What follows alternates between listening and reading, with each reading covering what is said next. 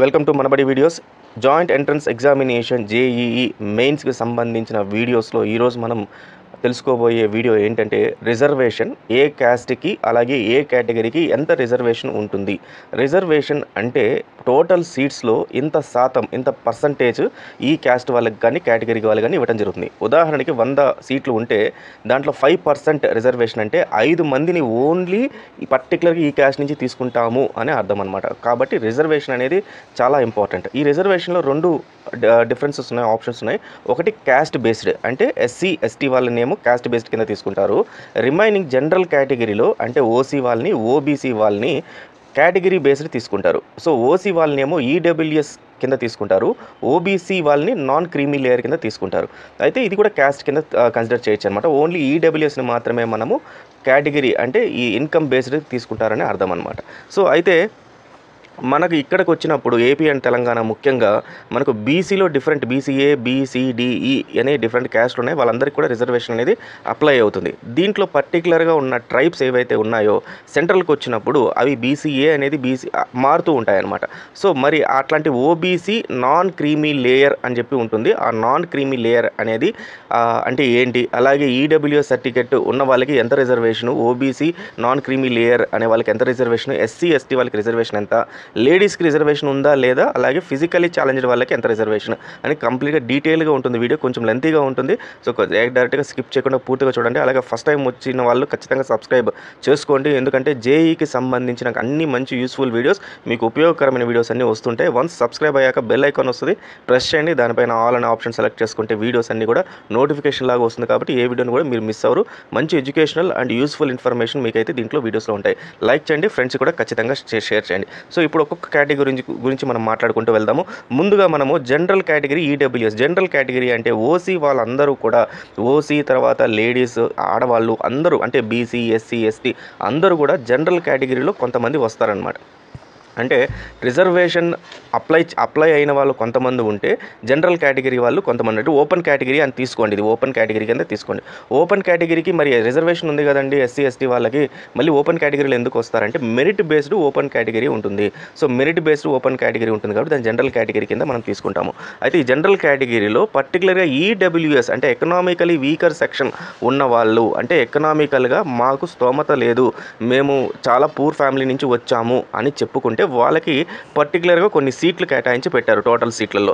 మరి అది ఎంత అంటే 10% of reservation, 10% of reservation of seats అంటే 100 సీట్లలో 10 మంది ఎకనామికలీ వీకర్ సెక్షన్. సో మొత్తం OCలో చాలామంది రెడ్డిస్ కానీ బ్రాహ్మిన్స్ కానీ లేకపోతే ఎవరైనా కూడా ఎకనామికలీ వీకర్ సెక్షన్ కింద అప్లై చేసుకున్న వాళ్ళకి చాలామంది సీట్లు ర్యాంకులు వచ్చినవి మనకు ఎక్స్పీరియన్స్ చాలా లాస్ట్ 3-4 ఇయర్స్లో మనం చూసుకోవచ్చు. నాట్ ఓన్లీ 3-4 ఇయర్స్, ఫస్ట్ నుంచి కూడా అనుకోండి. ఇది EWS ఎప్పటి నుంచి వచ్చిందో. అయితే ఈ EWS సర్టిఫికేట్ అంటే ఏంటి అంటే ఎకనామికలీ వీకర్ సెక్షన్ సర్టిఫికేట్ అనమాట. ఇది ఎక్కడ ఇస్తారు, ఈ సర్టిఫికేట్ ఎలా ఉంటుంది అని అండ్ అది ఏ ఇయర్ది తీసుకోవాలి అనేది చూద్దాం. సో ఈ EWS సర్టిఫికేట్కి మెయిన్ క్రైటీరియా ఏంటంటే ఫ్యామిలీ ఇన్కమ్ మొత్తము, అంటే ఫ్యామిలీలో ఫాదర్ కానీ మదర్ కానీ సిబ్లింగ్స్ కానీ ఎవరైనా ఒక ఫ్యామిలీలో ఉన్నారు అంటే వాళ్ళ ఇన్కమ్ మొత్తం కూడా 8 లక్షలు దాటకూడదు.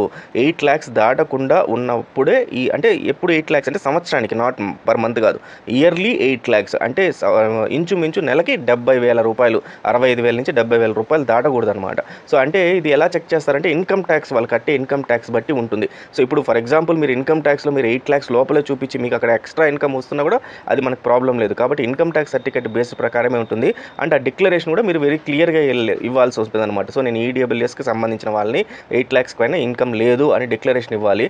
ఇన్ కేస్ ఒకవేళ ఏదన్నా దీంట్లో మ్యానిపులేషన్ అనేది ఉంటే రేపు ఫ్యూచర్లో ఫర్దర్ కాన్సిక్వెన్సెస్ నేను ఫేస్ చేస్తాను అని చెప్పి ఇవ్వాల్సి ఉంటుంది. కాబట్టి మొత్తం ఫ్యామిలీ ఇన్కమ్ 8 lakhs పైన లేకుండా ఉన్న వాళ్ళది EWS సర్టిఫికేట్ తీసుకోవాలి ఉంటుంది. మరి EWS సర్టిఫికేట్ ఎక్కడ తీసుకోవాలి? EWS సర్టిఫికేట్ మనకు మీ సేవా సెంటర్లో దొరుకుతుంది. సో మీ సేవా సెంటర్కి వెళ్ళి EWS సర్టిఫికేట్ అప్లై చేస్తే సరిపోతుంది అనమాట. ఇప్పటిదాకా మీరు ఎప్పుడు కూడా ఈ EWS సర్టిఫికేట్ ఎప్పుడు వచ్చిండదు ఇంటర్మీడియట్ దాకా. ఫర్దర్గా ఇప్పుడు ఎంసెట్ అప్లై చేయాలన్నా, EAP సెట్ ఆంధ్రప్రదేశ్ అప్లై చేయాలన్నా, బిట్సాట్ అప్లై చేయాలన్నా, లేకపోతే విట్ కానీ SRM కానీ ఇట్లా చాలా ఎగ్జామ్స్ ఉన్నాయి. వీటన్నిటికి కూడా EWS సర్టిఫికేట్ పనికొస్తుంది. మరి EWS సర్టిఫికేట్ ఏ సంవత్సరంది కావాలి? మీరు 2024 సంబంధించి ఎగ్జామ్ రాస్తున్నారు అంటే జనవరిలో ఒక ఎగ్జామ్ ఉంటుంది అండ్ మేలో ఇంకొక ఎగ్జామ్ ఉంటుంది. కాబట్టి ఈ రెండింటికి కూడా EWS సర్టిఫికేట్ April 1 2024 తర్వాత వచ్చిన సర్టిఫికెటే తీసుకుంటారు. అంటే ఏప్రిల్ 2023 ఏప్రిల్ 1 నుంచి మార్చ్ 2024 మార్చ్ 31 దాకా మీ ఫ్యామిలీ ఇన్కమ్ మొత్తం కలిపి 8 లక్షల లోపల ఉంది అని ఏప్రిల్ 1లో సర్టిఫికెట్ ఇస్తారు. అంటే ఫైనాన్షియల్ ఇయర్ అయిపోయిన తర్వాత ఈ సర్టిఫికెట్ ఇస్తారు. సో అది మనం మీ సేవలో తీసుకోవాలి. మరి జనవరిలో నాకు ఎగ్జామ్ ఉంది ఐఐటి, నేను అప్లై చేయాలి అంటే ఈడబ్ల్యూఎస్ సర్టిఫికెట్ 2024 ఏప్రిల్లో ఇస్తే నేను ఏం చేయాలి అంటే దీనికోసం ఐఐటి వాళ్ళు జేఈ వాళ్ళు ఒక డిక్లరేషన్ ఇవ్వమని చెప్పారు. సో ఆ డిక్లరేషన్ అంటే చూపిస్తా చూడండి. ఈ రకంగా మనకు ఈడబ్ల్యూఎస్ సర్టిఫికేట్ తీసుకోమని వాళ్ళు చెప్పడం జరిగింది. సో మోస్ట్లీ ఇది మామూలుగా వాళ్ళ ఫార్మాట్ అనమాట, అనెక్సరీ అని చెప్పేసి ఇచ్చారు. సో మనకు ఈ ఫార్మాట్ ప్రకారము ఇట్లా కాకుండా మన ఓన్గా మీ సేవలపై కూడా తీసుకోవచ్చు. అయితే ఈ మెయిన్ పాయింట్స్ అయితే ఖచ్చితంగా ఉండాలి. ఏంటంటే photograph is attested belongs to economically weaker section since the gross annual income of his family is below 8 lakhs rupees కన్నా తక్కువ ఉండాలి. ఎప్పటి నుంచి 2023 ఏప్రిల్ 1 నుంచి 2024 మార్చ్ 31 దాకా మొత్తం ఫ్యామిలీ ఇన్కమ్ 8 lakhs లోపల ఉండాలి.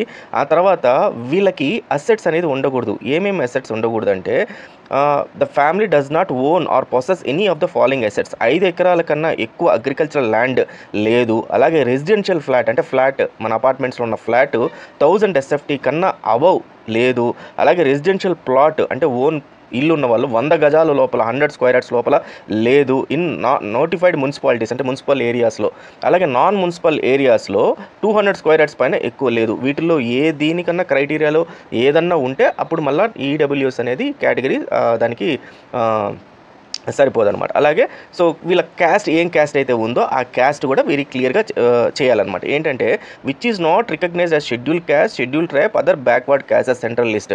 సో వీళ్ళందరూ కూడా ఓసీకి సంబంధించిన వాళ్ళే ఉండాలి. ఎస్సీ ఎస్టీ బీసీ వాళ్ళకి ఈ సర్టిఫికేట్ వర్తించదు, అవసరం కూడా లేదు. సో ఇక్కడ క్యాస్ట్ రిజర్వేషన్ కాదండి, category reservation based upon me financial status బట్టి తీసుకుంటున్నారు.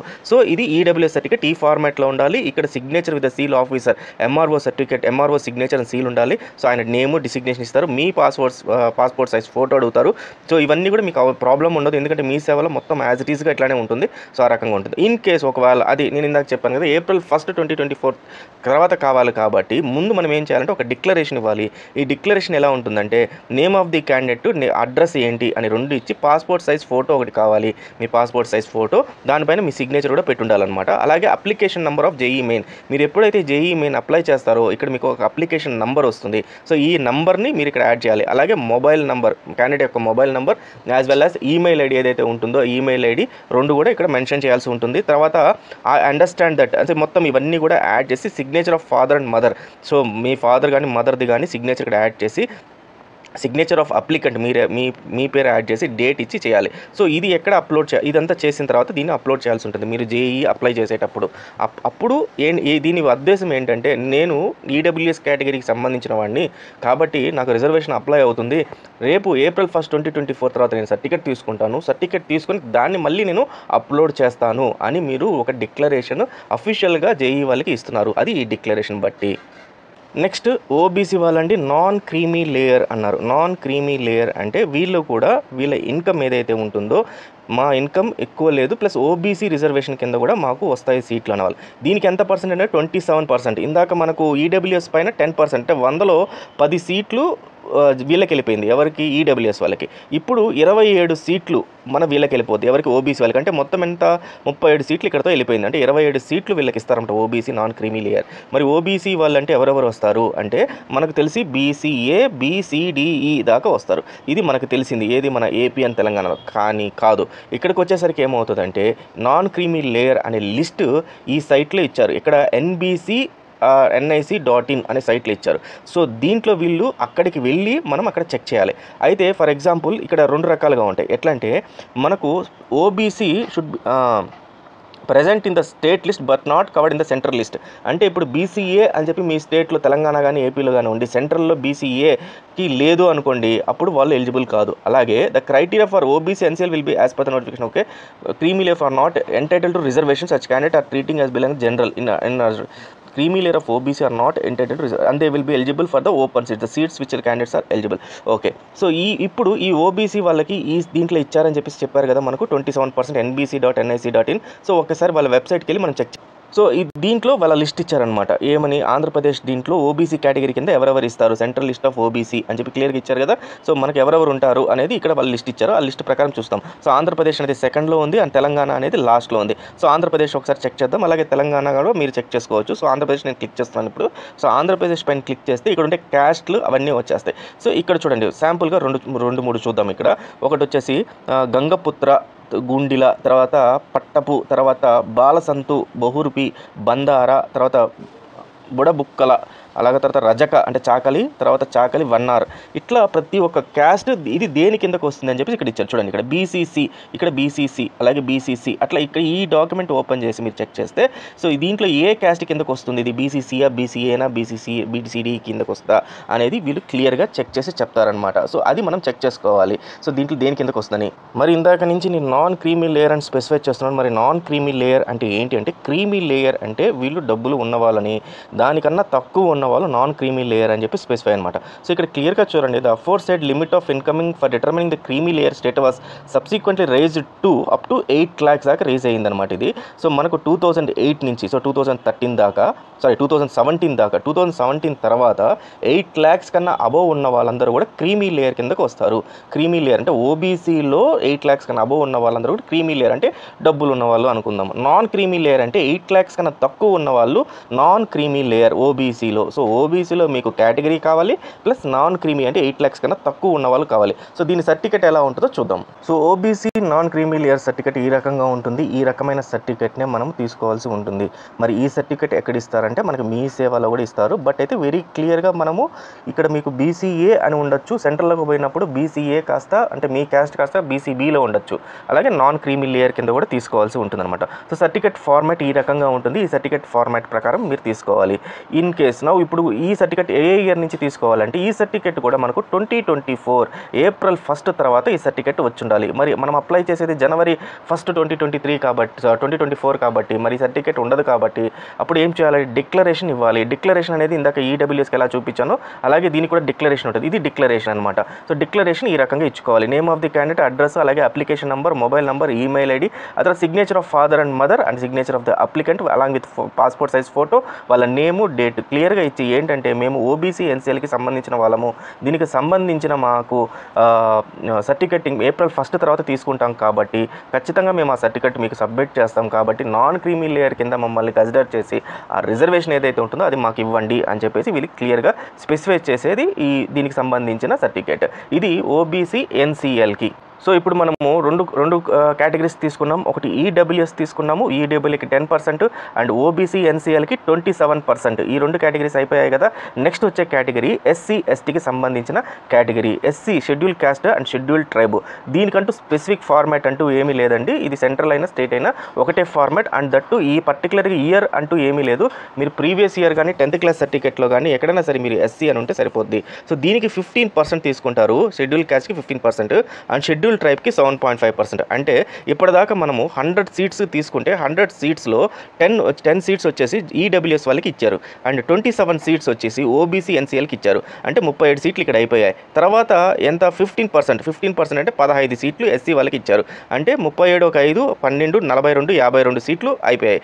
దెన్ 7.5% అంటే 7.5 సీట్లు ఎస్టీ వాళ్ళకి ఇచ్చారు. అంటే 59.5 59.5 సీట్స్ ఎస్టీ వాళ్ళకి ఇచ్చారు. అంటే 7.5 సీట్లు వాళ్ళకి ఇచ్చారంట 100 సీట్లు ఉంటే. సో ఇది 100 సీట్ల గురించి అట్లా కొన్ని లక్షల్లో ఉంటాయి, వేలల్లో ఉంటాయి కాబట్టి సీట్లు మనకు ఆ 7.5 అనేది 0.5 అనేది మారుతుంటుంది. సో ఇప్పటిదాకా మనకు 59.5 సీట్స్ అయిపోయాయి. నవ్వు మిగిలింది ఏంటంటే physically persons with disability. So disable ఉన్న వాళ్ళు, ఫిజికలీ హ్యాండిక్యాప్డ్ ఉన్న వాళ్ళకి సీట్లు ఇస్తారు 5%. సో 5% ఇస్తారు. సో ఇప్పటిదాకా మనకి 59.5 అయిపోయింది. ఇంకా రిమైనింగ్ 5% వీళ్ళకి ఇస్తారు. అంటే టోటల్గా 64.5 సీట్స్ మొత్తం రిజర్వేషన్లోకి వెళ్ళిపోతాయి. రిమైనింగ్ ఎంత మిగిలిందంటే 35.5 సీట్లు మనకు ఓపెన్ కేటగిరీకి వెళ్ళిపోతుంది అనమాట. సో ఇది జనరల్గా ప్రతి ఒక్క రిజర్వేషన్. అయితే ఫిజికలీ హ్యాండిక్యాప్డ్ వాళ్ళకి ఎలా ఇస్తారు అంటే, ఫిజికల్ హ్యాండిక్యాప్డ్ వాళ్ళకి మళ్ళీ అంటే జనరల్లో 5% ఉంటుంది, జనరల్ ఈడబ్ల్యూఎస్లో 5% ఉంటుంది, ఓబీసీ ఎన్సీఎల్లో 5% ఉంటుంది, ఎస్సీలో ఎస్టీలో 5% ఉంటుంది. అంటే ఇప్పుడు మీ జనరల్ కేటగిరీలో 5% వాళ్ళకి ఇచ్చేస్తారు. సో వాళ్ళు ఒకవేళ in case general EWS category అనుకోండి, అంటే ఈడబ్ల్యూఎస్ సర్టిఫికేట్ ఉందనుకోండి, ముందు వీళ్ళకి 5% రిజర్వేషన్ ఇచ్చేస్తారు. అట్లా కాకుండా వాళ్ళు ఓబీసీ ఎన్సీఎల్ అంటే ముందు వీళ్ళకి 5% ఇస్తారు. అలా కాకుండా వాళ్ళు ఎస్సీ ఉండి ఫిజికల్ హ్యాండిక్యాప్డ్ ఉంటే ముందు వీళ్ళకి ఇస్తారనమాట. తర్వాత రిమైనింగ్ ఏవైతే ఉంటాయో దాంట్లో ఇస్తారు. సో ఇది వాళ్ళ ప్రాసెస్. అండ్ ఎంత డిజేబిలిటీ ఉండాలంటే 40% డిజేబిలిటీని అప్రూవ్ చేస్తారు. 40% అండ్ అబోవ్ డిజేబిలిటీ ఏదైతే ఉంటుందో అది అప్రూవ్ చేస్తారు. దీంట్లో different type of physical disabilities ఉంటాయి. సో దాని గురించి మనం ఇంకా క్లియర్గా చెప్దాము. సో దీని ఫిజికల్ డిజేబిలిటీస్ దీనికి సంబంధించిన సర్టిఫికేట్ ఏదైతే ఉంటుందో మనకు గవర్నమెంట్ హాస్పిటల్ ఏదైతే మన డిస్ట్రిక్ట్ హాస్పిటల్ ఉంటుందో ఆ డిస్ట్రిక్ట్ హాస్పిటల్ నుంచి హెచ్ఓ దగ్గర నుంచి అంటే మెయిన్ హెడ్ డాక్టర్ ఎంహెచ్డి అంటారు, లేకపోతే హెడ్ ఆఫ్ ది డిపార్ట్మెంట్ అని అంటారు. సో ఈయన దగ్గర నుంచి మనం సర్టిఫికేట్ తీసుకోవాలి. ఏమనంటే మన 40% ఆఫ్ డిజేబిలిటీ ఉంది, సో ఇతనికి పీడబ్ల్యూడి అనేది అప్లై అవుతుంది అని చెప్పేసి. సో ఈ సర్టిఫికేట్ అనేది తీసుకెళ్తే అప్పుడు మనకు ఆ రిజర్వేషన్ అనేది అప్లై అవుతుంది. సో ఈ సర్టిఫికేట్ జనరల్గా ఫిజికల్ హ్యాండిక్యాప్డ్ ఉన్న వాళ్ళందరూ కూడా ఈ సర్టిఫికేట్స్ ఫస్ట్ నుంచి కూడా మనకు ఈ అప్లై చేస్తుంటారు కాబట్టి సో వాళ్ళకి ఆ సర్టిఫికేట్ అనేది ఈజీగా దొరుకుతుంది. సో ఈ సర్టిఫికేట్ మీకు ఒకసారి చూపిస్తాను. సో ఈ రకమైన డిజేబిలిటీ సర్టిఫికేట్ అయితే మీరు తీసుకెళ్లాల్సి ఉంటుంది. సో ఈ డిజేబిలిటీ సర్టిఫికేట్ మీరు ఏ డిస్ట్రిక్ట్కి సంబంధించిన వాళ్ళైతే ఉంటారో ఆ డిస్ట్రిక్ట్ సంబంధించిన వాళ్ళు తీసుకోవాలి. అలాగే prosthetics and orthotics and hearing aid ఏదైనా వాడుతున్నారంటే అది కూడా స్పెసిఫై చేయాల్సి ఉంటుంది. సో ఎవరైతే దీనికి ఇస్తున్నారో మీరు అంటే న్యూరాలజిస్టా లేకపోతే ఆర్థోపెడికా లేకపోతే డాక్టర్ ఎవరైతే ఉన్నారో అతని నేము అతని సిగ్నేచర్ అయితే క్లియర్గా ఇవ్వాల్సి వస్తుంది అనమాట. ఇన్ కేసు ఒకవేళ మీరు ఎగ్జామ్ రాయడానికి ఇబ్బంది ఉంది, మీ బదులు ఎవరన్నా ఒక గైడ్ కానీ ఎవరన్నా ఎగ్జామ్ రాయాలి మీరు పక్కన కూర్చొని చెప్తున్నారంటే దానికి స్క్రైబ్ అని చెప్పేసి ఒకరు ఉంటారనమాట. సో ఈ స్క్రైబ్ని యూస్ చేసుకోవచ్చు. దానికి సంబంధించిన సర్టిఫికేట్ కూడా మీరు పెట్టాల్సి ఉంటుంది. Letter of undertaking for using of own scribe. Scribe అంటే మీ బదులు వాళ్ళు ఎగ్జామ్ రాస్తారు, మీరు అక్కడ కూర్చొని వాళ్ళకి చెప్తూ ఉండాలన్నమాట. సో వాళ్ళ ఫోటోగ్రాఫ్ ఆఫ్ స్క్రైబ్, తర్వాత ఆయన ఐడి, అతని ఆధార్ ఐడి ఇట్లా ఇవ్వాలి. సో ఈ రకంగా మనకు 4 కేటగిరీస్ రిజర్వేషన్ ఉంటుంది. ఎక్కడ కూడా వీళ్ళు ఉమెన్కి సపరేట్ 33% రిజర్వేషన్ అని కానీ లేకపోతే ఈ స్పెషల్ కేటగిరీస్ లైక్ ఆర్మీ డిఫెన్స్కి సంబంధించిన వాళ్ళ పిల్లలకు కానీ స్కౌట్స్ కానీ ఎన్సీసీ వాళ్ళకి కానీ ఎక్కడ స్పెసిఫై చేయలేదు. సో ఇది ఓవరాల్గా మనకు ఉన్న రిజర్వేషన్ ఓన్లీ క్యాస్ట్ అండ్ కేటగిరీకి సంబంధించి ఈ రకంగా ఉన్నాయి. సో ఇంకా మంచి వీడియోస్ మన దగ్గర రాబోతున్నాయి కాబట్టి ఖచ్చితంగా వీడియోని అయితే ఫాలో అవ్వండి. సో ఇన్ కేసు ఒకవేళ మీకు దీనికి సంబంధించిన డౌట్స్ ఏదైనా ఉన్నా కూడా లేదా ఇంకేదైనా వీడియో కావాలన్నా కూడా కామెంట్ సెక్షన్లో పెట్టండి. Students, wish you all the best. Thank you very much.